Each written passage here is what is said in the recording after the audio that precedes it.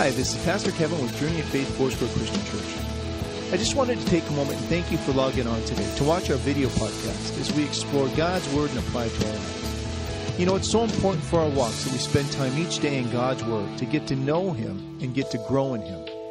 With all of my teachings, I have a sermon handout that is used during the message. It contains scriptures and fill-in-the-blank sections for you to follow along with. You may obtain this handout by logging onto our website that is listed on the screen. Go to our resources section and choose study materials. I hope and pray that God's Word will speak to you today, and thank you for joining the journey.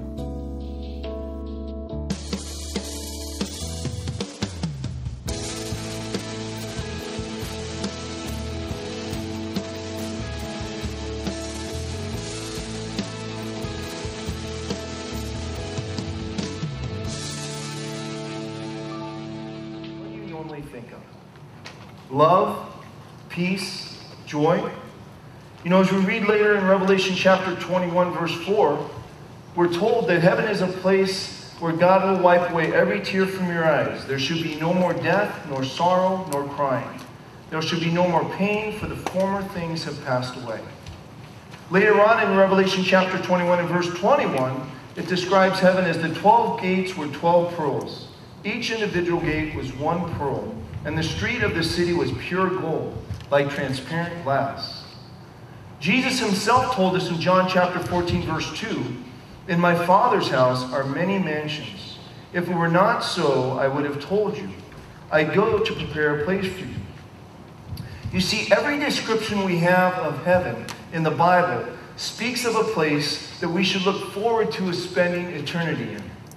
To put it in a real-life perspective, it's a place of no crime, no disease, no violence, no fear. So, in other words, if we had cars there, we wouldn't have to lock them at night because nobody would steal it. In our mansions, we won't have to lock our front door because nobody will come in to try to rob us. And we won't have to check our blood pressure or take those nasty vitamin drinks because there will be no more illness and no more disease. But having said that about heaven, what would you say if I told you heaven, the place of many mansions, God's house, the place where there are no more tears, no death, nor sorrow, no crying, no more pain, the place of peace, love, and joy, would be the location of one of the greatest wars that would ever be fought? Now, you may say that that is impossible, but believe me, it's true.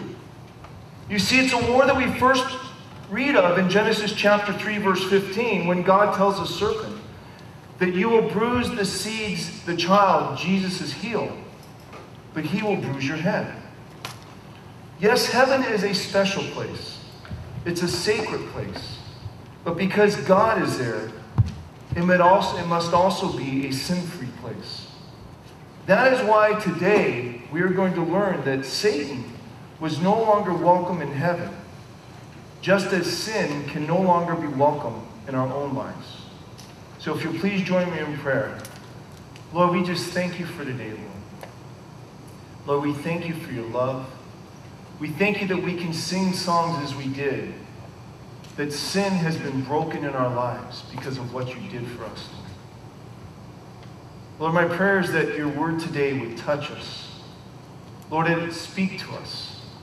Let it encourage us. Let it heal us. In Jesus' glorious and awesome name we pray. Amen.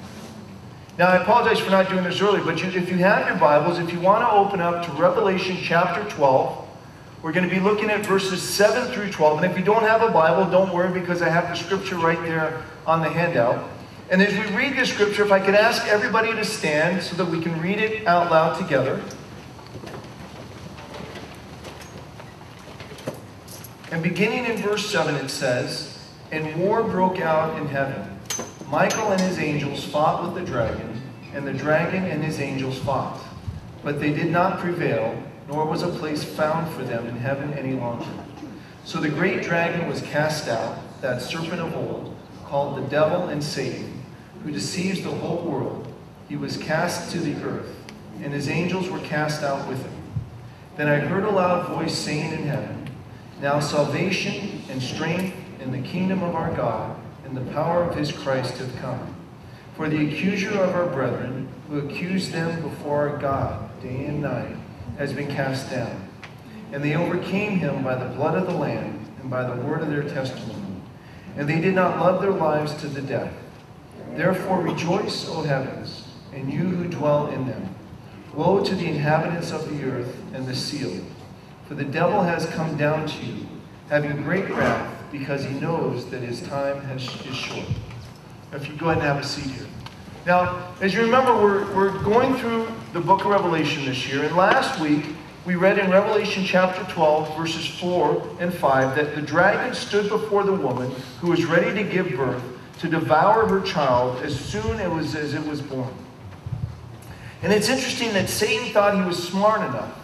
He thought that he was strong enough to wage war against the child and be successful.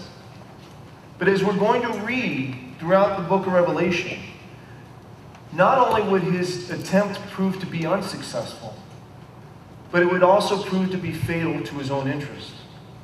You see, his desire to devour the child would be his downfall. Satan engaged all the power he had against heaven.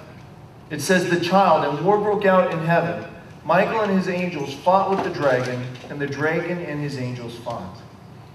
As I was doing research and studying for this sermon, I heard a couple people say that you could almost say that there was a war being fought right above the manger in Bethlehem. Michael and his angels against the dragon and his angels. Now, believe it or not, this isn't the first time that Michael and Satan encountered each other. We read in Jude 1:9, yet Michael the archangel, in contending with the devil, when he disputed about the body of Moses, dared not bring against him a reviling accusation, but said, the Lord rebuke him. And it's really interesting as you begin to research and study this whole war and this battle that took place between Michael and the Satan. There are different views, different opinions of when this war took place. And as I was doing research, it was really interesting that, because it's very odd to think that Satan might be in heaven. But in Zechariah 3:1 it says, then he showed me Joshua the high priest standing before the angel of the Lord, and Satan standing at his right hand to oppose him. Paul wrote in Ephesians 6:12, for we do not wrestle against flesh and blood, but against principalities, against powers, against the rulers of the darkness of this age, and then he said, against spiritual hosts of wickedness in the heavenly places. And you could almost say, oh, how the mighty have fallen, because you remember that Satan once was one of the highest ranking angels in heaven before he began his fall. So I think the term, oh, how the mighty have fallen, is very appropriate for this. And as we're going to see throughout the book of Revelation, his fall gets worse and worse. Today we read that he was cast out of heaven. But later on, we're going to read that he was bound during the millennium, and that it will not be ended until we read in Revelation 20:10, the devil who deceived him was cast into the lake of fire and brimstone where the beast and the false prophet are, and they will be tormented day and night forever and ever. Now, I'm going to get off track for 1 second, because you know what's funny when you talk to people about Satan? They always believe that Satan is the ruler of hell. Like Satan kind of runs the shop down there. But nowhere in the Bible does it say that Satan is in control of hell. What we read is that Satan is tormented and he is cast and he basically is sentenced to hell. Because if Satan were in charge of hell, it would be a whole lot different there. So don't ever be deceived or think that Satan has any type of power or control outside of God. You see, God still is in control. God has ultimate control and authority over everything. But we read that as the Lord prepares to conquer Satan once and for all, he first rids heaven of the dragon. There was no longer a place for Satan in heaven, just as there can no longer be room for sin in our lives. That's why Paul tells us in 1 Corinthians 6:19, or do you not know that your body is the temple of the Holy Spirit who is in you, whom you have from God, and you are not your own? You see, just as God prepared heaven, we also must prepare our temples for him as well. And as we're going to talk about in a few minutes, church, we cannot have sin in our lives and expect God to live in our temple. And if we are to have room for Jesus in our lives, church, then we have to make sure that there is no room for sin in our lives. John tells us in Revelation 12:8, but they did not prevail, nor was a place found for them in heaven any longer. You see, Satan was no longer welcome in heaven. And Satan and sin can no longer be welcome in us. And see, church, we have to be aware of this, because with each defeat that Satan encounters, he turns his attention and wrath more to us. We're going to read in Revelation 12:17, and the dragon was enraged with the woman, and he went to make war with the rest of her offspring. And I can promise you this, that as we get closer to end times, his attacks will become more and more frequent and more severe. And John tells us that there was a struggle on both sides, but ultimately victory fell to Christ and his church through Michael and his angels.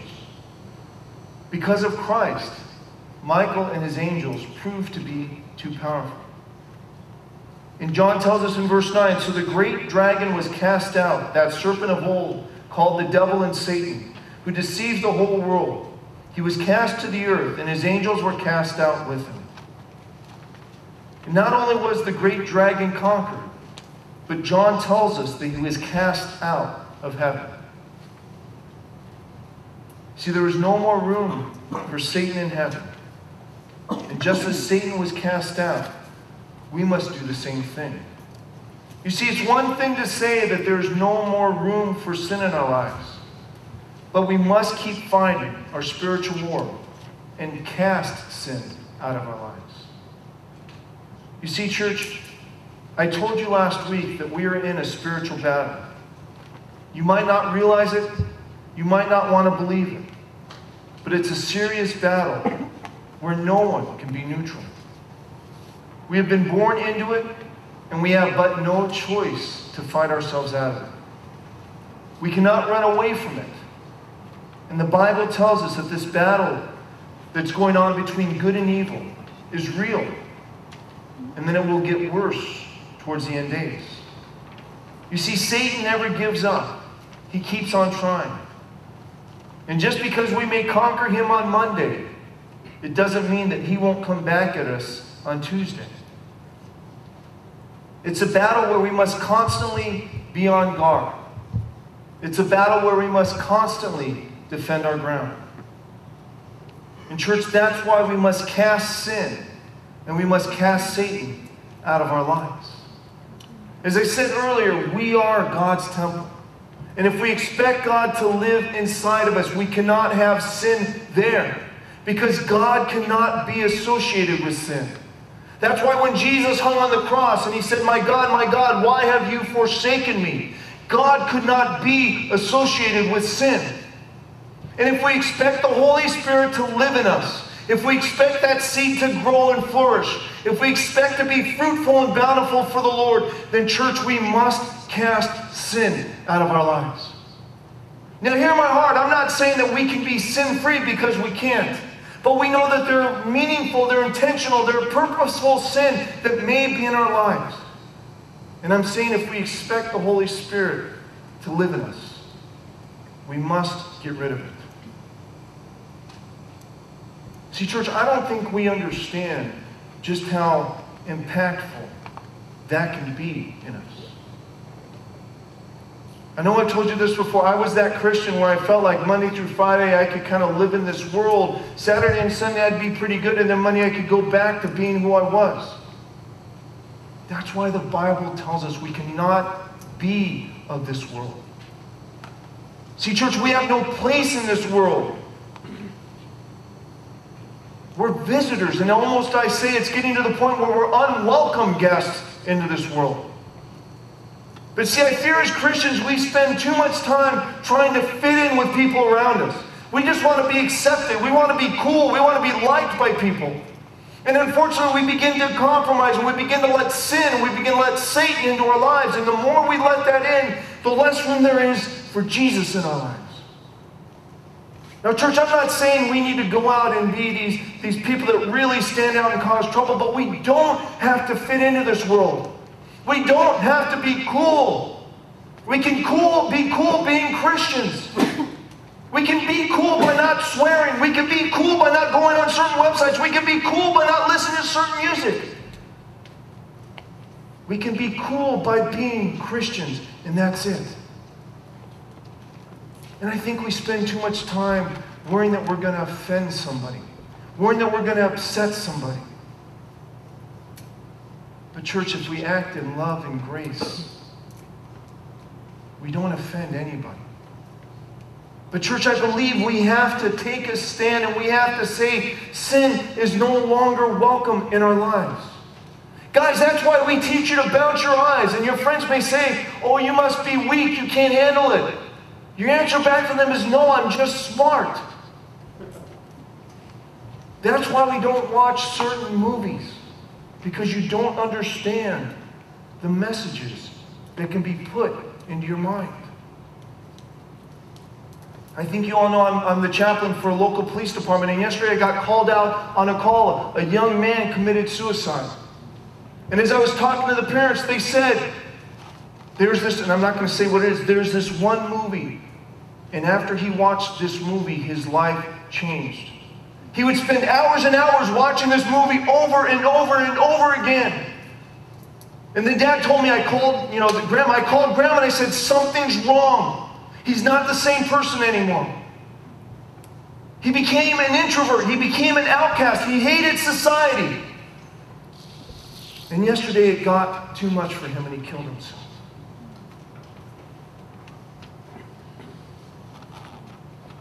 You might not realize it, but everything of this world has a message. And it's not always good. No, you don't have to go see every movie. No, you don't have to go onto those websites.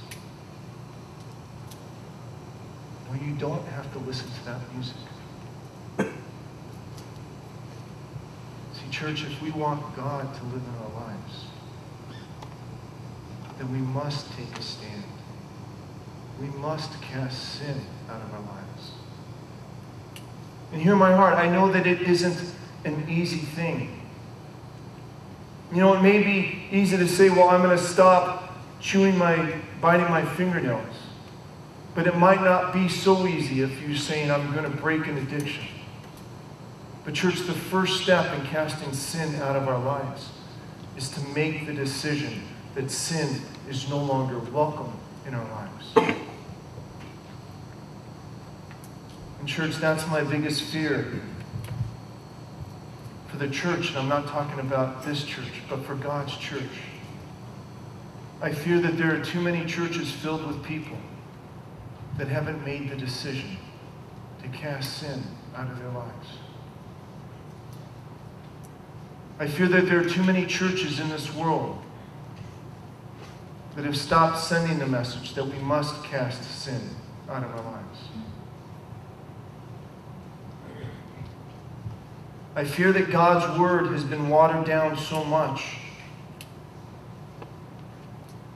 that we've almost taken the word sin out of the Bible. Now, church, hear my heart. I'm not here to condemn. I'm not here to convict. But I am here to say we must take a stand against sin. We must take a stand against Satan. We must be willing to say that we will not be like this world. Remember, we're not to be of this world.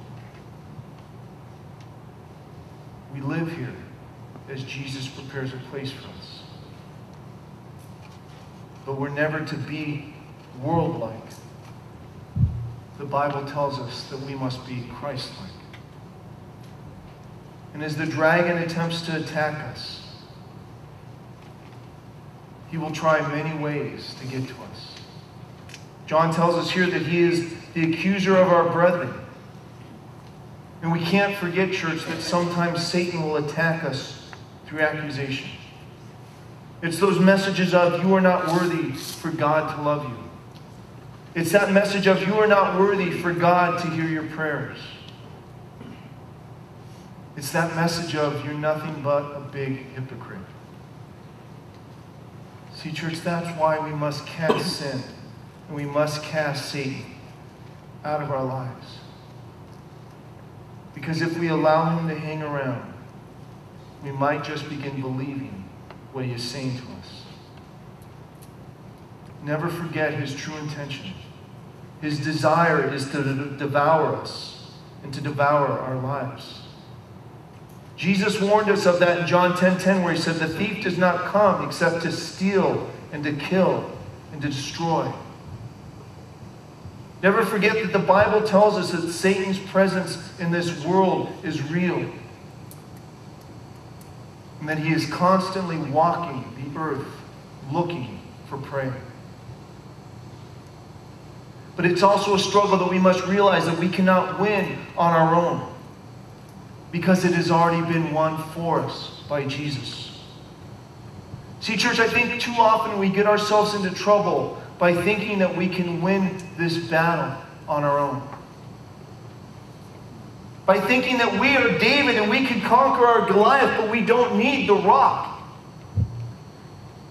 Just as David needed the rock, we need our rock too, Jesus Christ, in this spiritual battle. Never forget that there will always be deception of the enemy that will tell you that God really doesn't care about you. And if you're going to stop going to church, nobody will ever notice. Know that those are the lies of the enemy. And that's why if you don't come for a couple weeks, you will get a text or a call from me. Not because I want to see why you weren't here, but because I want you to know that you are loved and that you are missed. And you are valued not only by this church, but by God. You see, the enemy wants to isolate us, but God wants to bring us closer. The enemy wants to close the door to heaven for us. But God has already opened that door for us. And I understand that it's really easy to say, cast sin out of your life. But how do we actually do that in real life? Well, in James 4:7 it says, therefore submit to God, resist the devil, and he will flee from you. The way John describes it in this passage, it seems really simple. In verse 11 he says, and they overcame him by the blood of the Lamb and by the word of his testimony. You see, I gotta believe that this is one of those scriptures that Satan doesn't want us to read. And if you think about it, why do so many Christians not read the book of Revelation? Because it's a scary book, right? Now, how many of you have actually been scared so far this year in the book of Revelation? How many of you have been encouraged and excited by what John is telling us in the book of Revelation? You see, I don't think the enemy wants us to know this passage, because I don't think he wants us to know how really easy it is to defeat him. You see, what John tells us is that by the blood of the Lamb and by our testimony, the enemy was defeated. Now, do you realize how powerful God's church would be if we figured that out? Why do you think the enemy doesn't want us to come to church? Why do you think the enemy doesn't want us to read the Bible? Why do you think the enemy keeps trying to cut the book of Revelation out of the Bible? Because he doesn't want us to know just how powerless he is. And more importantly, he doesn't want us to know just how powerful God is. And that's why if you underline or highlight in your Bible, I want you to underline or highlight verse 11. As a reminder to you, when you think that the enemy is gaining control, when you think that the enemy is having victory, I want you to read that passage and remind yourself just how powerless he is. But also remind yourself just how powerful God is. Regardless of what the enemy may say, regardless of the lies he may tell, Satan is not equal to God. Satan is not as powerful to God. I read this sign this week It says, I know the Lord can't give me anything I can't handle. I just wish He didn't trust me as much. Amen? And have you ever been in that spot where like you're getting trialed and you're getting tested? You're like, man, I know the Lord trusts me, but I just wish He wouldn't trust me that much. And the problem is when we get to that point, we feel like we're doing it all on our own. In church, we have to understand that there's nothing that we can do in this battle. James says, submit yourself to the Lord. We submit ourselves to the Lord, and by the blood of the Lamb, we are free. By the blood of the Lamb, we are victorious. By the blood of the Lamb, Satan is defeated. Now, there's one other piece, though, that John talks about, and sometimes we forget about it. Yes, we are victorious by the blood of the Lamb. But there's something else that Satan hates a lot. And John tells us it's our testimony. You see, as we go through these trials, as we grow through these temptations, as we go through our problems and crises in life, never forget that God is preparing a powerful testimony that will be used in the name of Jesus Christ. Maybe you don't know when. Maybe you don't know how. But as we go through those trials and as we are successful by the blood of the Lamb, the Lord is equipping us with a powerful weapon. And that is a testimony. See, church, how we are powerful is by allowing the Holy Spirit to grow and build into our lives. How we are powerful is by allowing the Holy Spirit to lead us and guide us and direct us. Just as we talk to the little, to the kids, that there's a seed that is planted in their heart, and we pray that it's watered and it's fed and it's grown. Church, that's the same thing for us. How we are powerful is by allowing that seed that the Spirit has planted in us to grow and be strong and powerful. We water and feed it with the Word of God. We water and feed it by spending time with God. We water and feed it by being in fellowship with people here at church. You see, the Spirit has been planted in each and every one of us. But it's not the same in each and every one of us. It's up to us to care for it, to nurture it, to allow it to grow. And as God does that, we will be blessed with a powerful and powerful message. John says in verse 11, and they did not love their lives to death. Therefore rejoice, O heavens, and you who dwell in them. Never forget that Satan is subject to Jesus' name. Never forget that Satan has been defeated by the blood of the Lamb. Paul wrote in Ephesians 2:13, but now in Christ Jesus, you who were once far off have been brought near by the blood of Christ. Maybe you've never really noticed it, but there is something to that song that says there's power in the blood. If we are to overcome Satan and sin, we must realize that we can overcome Satan and sin in our lives. Church, we can overcome sin in our lives. And church, I believe that so much. I want you to repeat that with me right now. We can overcome sin in our lives. And as you go about your day-to-day activities, I want you to say that to yourself. The next time Satan tries to tempt you with something in your eyes, I want you to say, I can overcome sin in my life. The next time you have a family member or friend that tries to get you to do something that you know is not right, I want you to say, I can and will overcome sin in my life. The next time something pops up on your computer or somebody sends you a picture that you know you shouldn't be looking at, I want you to shout out, I can and I will overcome sin in my life. See, church, we have forgotten just how powerful we are because we've been deceived into thinking that sin and Satan are powerful. But church, as you leave church today, I want you to cry out, I can overcome sin and Satan in my life. But church, it just can't be words. You must believe it. You must have faith in it. Church, you must understand that Satan's trying to wage a war that he's already lost.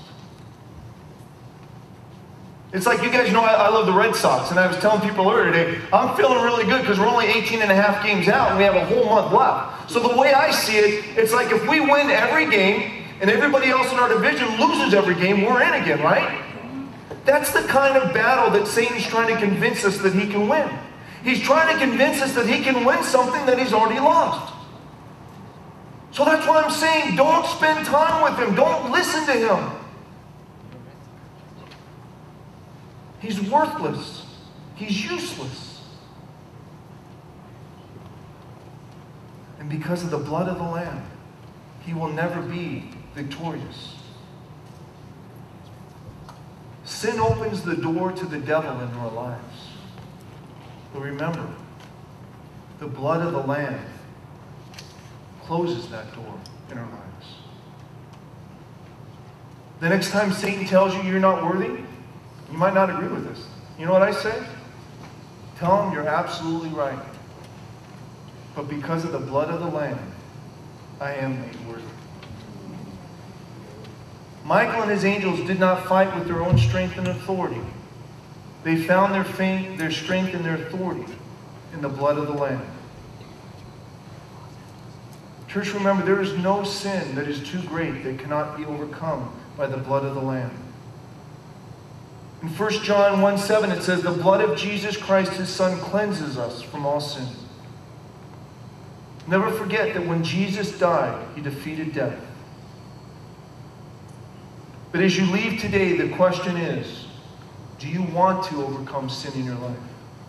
Are you ready to overcome sin in your life? No, I'm not saying that with one simple prayer it will be wiped out. But I am saying, are you ready to make a decision? A decision to eliminate sin from your life. You might not be able to stop it on your own. But that's why God has blessed us with counselors, with doctors, with pastors, with professionals that can help you. But the decision you must make is, are you ready to pick up the phone and make a call? Are you ready and willing to make that decision? Are you ready to state, I can and will overcome sin in my life? Are you ready to allow the blood of the Lamb to cover you, to cleanse you, to strengthen you? Michael and his angels overcame Satan by the blood of the Lamb and by the word of their testimony. Church, never forget how powerful your testimony is. Never forget how destructive it can be to Satan's attempts. But church, also never forget how healing it can be to the person that God has placed in front of you. Yes, God may allow Satan to test your testimony, but God will never allow Satan to defeat your testimony. Hold true to your testimony, just as you hold true to Jesus. Don't allow sin to destroy your testimony. And always remember that your testimony is one of the most powerful weapons we have. Just as Paul wrote in Ephesians 4:27, nor give place to the devil. Don't allow sin or Satan to have any place inside of his temple. Don't allow that door to be opened by him, but keep it shut by the blood of the Lamb. If you're ready not to give place to the devil, then you must take the first step. John tells us in 1 John 1:9, if we confess our sins, he is faithful and just to forgive us our sins and to cleanse us from all unrighteousness. Maybe right now you're sitting there and you may be saying, PK, you don't understand my situation. PK, yeah, I know you're talking about some sin, but you don't know my sin. PK, there's no way that I can break this sin. I've tried on my own. I've tried everything. I've tried 12 steps programs. I've tried whatever. But PK, you don't understand. There is no way that this sin can be stopped. PK, if there was any way, I would have done it by now. But never forget what Paul wrote in Romans 6:20. And the God of peace will crush Satan under your feet shortly. The grace of our Lord Jesus Christ be with you. Amen. See, church, if there's sin in your life that has been there for a long time, if there's sin in your life that you seem to struggle with and never seem to get victory over, if there's sin in your life that over years has just pulled you deeper and deeper into it, then my question to you is, have you allowed God to crush it under your feet? If there's sin right now that you haven't been able to break free from, maybe it's time to let God break you free from it. Remember, don't believe the lies of Satan, because we can and we will overcome sin in our lives. And just as Satan was no longer welcome in heaven, church, from this day forward, we must say that sin is no longer welcome in our lives. Jared and Rick, if you want to come on up here. And as we go into this time of worship right now, here's what I want. Don't feel that you need to sing. But if this is a time right now you need to spend with the Lord, if this is a time right now where you've been struggling with something and you want to spend time with the Lord, call upon the Spirit. Ask for that strength and that encouragement. Ask for that covering and protection. Ask for God to come in and crush Satan under your feet. Remember, yes, the serpent would bruise the seed's heel. But God also promised us that that seed would come back and bruise the serpent's head. Church, if there's sin right now in your life, spend time with the Lord right now. Allow the blood of the Lamb to cover you. Allow the blood of the Lamb to comfort you. Allow the blood of the Lamb to heal you. See, church, don't believe the lies of Satan. You no longer have to live with that sin in your life. You can overcome it. But the question is, are you ready to allow the Lord to defeat it for you?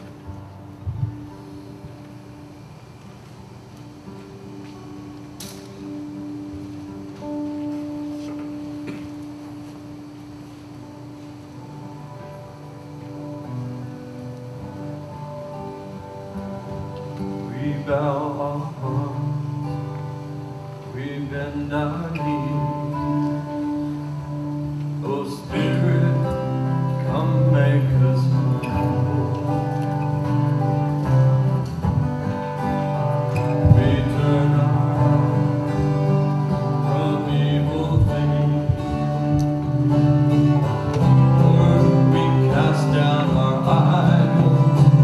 Give us clean hands, give us pure hearts. Let us not lift our souls to another. Give us clean hands, give us pure hearts. Help another. Oh God, let us be a generation that seeks your face. Oh God of Jacob, oh God, let us be a generation that seeks your face. Oh God of Jacob, we bow our hearts, we bow our hearts, we bend our knees. Oh Spirit, come make us humble. We turn our eyes from evil cast down our idols. Give us clean hands, O Lord, give us pure hearts. Let us not lift our souls to another. Give us clean hands, give us pure hearts. Let us not lift our souls to another. Oh God, let us be a generation that sees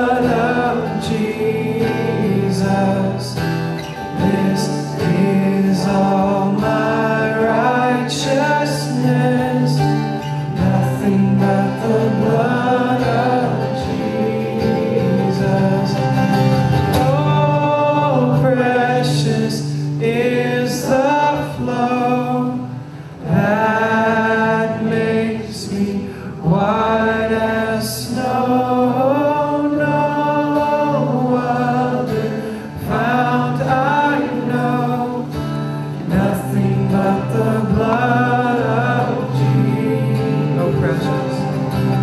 Oh, precious is the flow that makes me white as snow.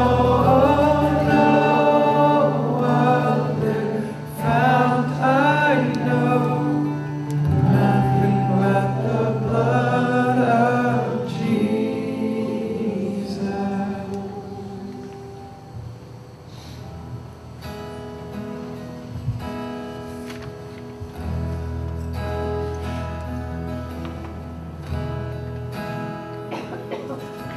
Amazing grace, how sweet the sound that saved a wretch like me.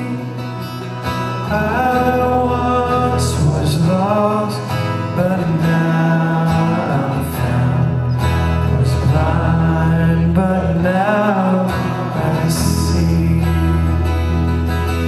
Was grace that taught me hard to fear, and grace my fears relieved. How precious did that grace appear the hour I first believed. Chains are gone, I've been set free. I got my Savior has ransomed me, and like a flood, His mercy reigns, unending love, amazing grace. Lord has promised, Lord has promised good to me. His word my hope secures. His will my shield and portion be, as long as life endures. Chains are gone, I've been set free. I got my Savior has ransomed me, and like a flood, His mercy reigns, unending love, amazing grace.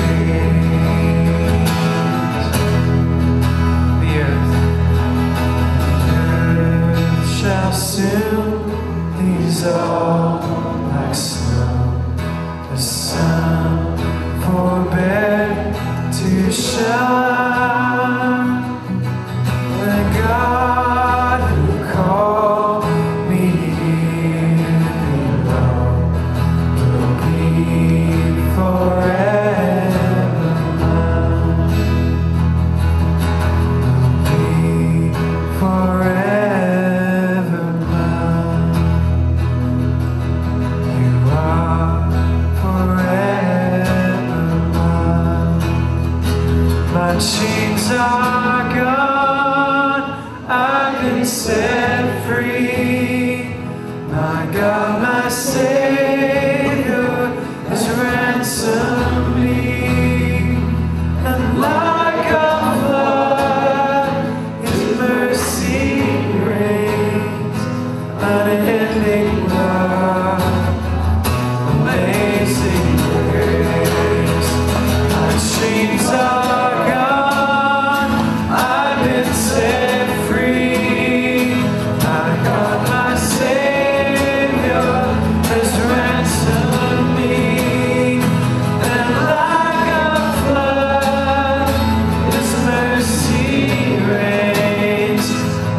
unending love, amazing grace, and like a flood, His mercy reigns. Unending love, amazing grace. Yes, Lord, we thank you for your amazing grace that covers a multitude of sins, Lord. We thank you for pouring out your blood over our sins, Lord, and washing us white as snow. Lord, we thank you that in you there is power and freedom to overcome sin, Lord. And though sometimes that journey is a long journey, and though sometimes it takes a lot of help, Lord, we know we have that hope in you, that because you died on the cross, Lord, that we can have that freedom from sin. So, Lord, we pray that you would give us the strength. We pray that you would give us the wisdom. And we pray that you give us the friends to help us on this journey, Lord, so that we can abolish sin now as a reflection of how it's going to be in heaven, Lord. In Jesus' name, amen.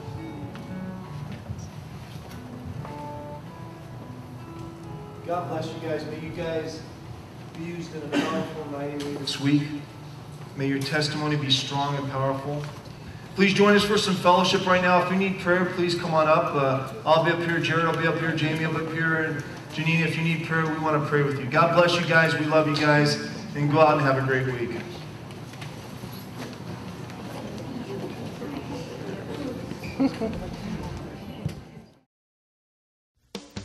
We hope that you have enjoyed today's podcast.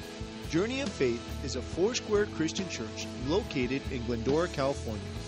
For more information on Journey of Faith, visit us on the internet at www.thejourneyoffaith.net. That's www.thejourneyoffaith.net. You may also call us at 626-914-3400. And finally, we hope you will come visit us. Our Sunday morning service is at 10 a.m. We offer ministries for all ages, from newborns through high school during our service. May God bless you. Thank you for joining the journey.